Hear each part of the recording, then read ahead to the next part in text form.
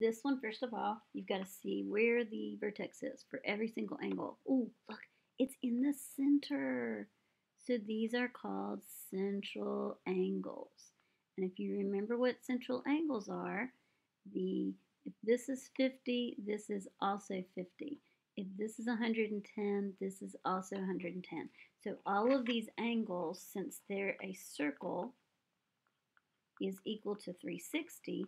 So all of those angles should equal to 360. Now, so if I go through and it says to find DC, so if it says to find DC, what I do know about DC, because I know that these are vertical angles. So if these two are vertical angles, then what that means is if this is equal to 110, this is also equal to 110. So if I wanted to find CD or DC, whichever way it is, it's going to be DC plus 50 is equal to 110. So DC, if I subtract 50 from both sides, then DC is going to be 60 degrees. So I know that this little guy is 60. Now the next one it says to find is EAB. So EAB, remember this is a major arc. So if I look here at EAB, oh my goodness, look, that's a diameter. Do you see that? So since that's a diameter, that divides your circle into two equal parts. So if it divides it into two equal parts, then EAB is actually going to be 180 degrees because that's half of it. So EAB is equal to 180. Now, then it says, and it's really hard for me not to see this, but or write it down or bring attention to it.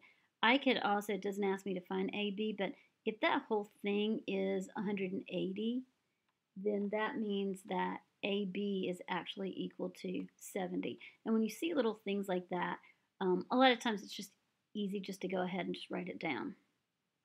And the other thing that I also see as I'm going through this is if this is 70, do you see that these are vertical angles because they are angles that are across from each other? They're made from like the same line.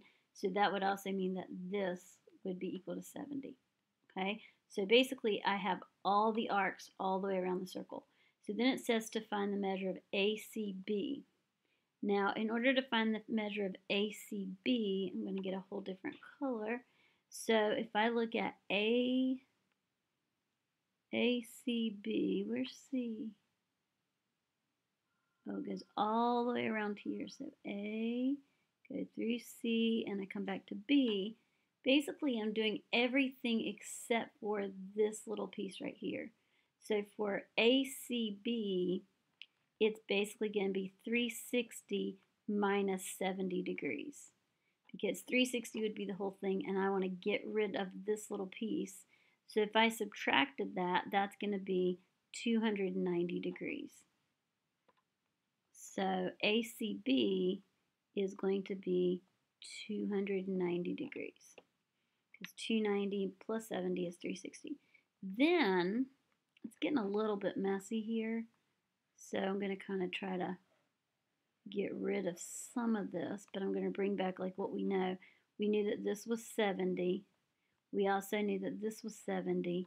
We knew that this is 60 and this is 50. It just looks a little bit neater. So if we want to do AOB, and notice that these are all arcs because of the way that it looks. So these are all arcs. So this is asking for an angle. And you can tell that because that O is on the inside. So if we need to find AOB, well, that's that little piece just a little bit ago that we took away from everything. So that's just going to be 70 degrees.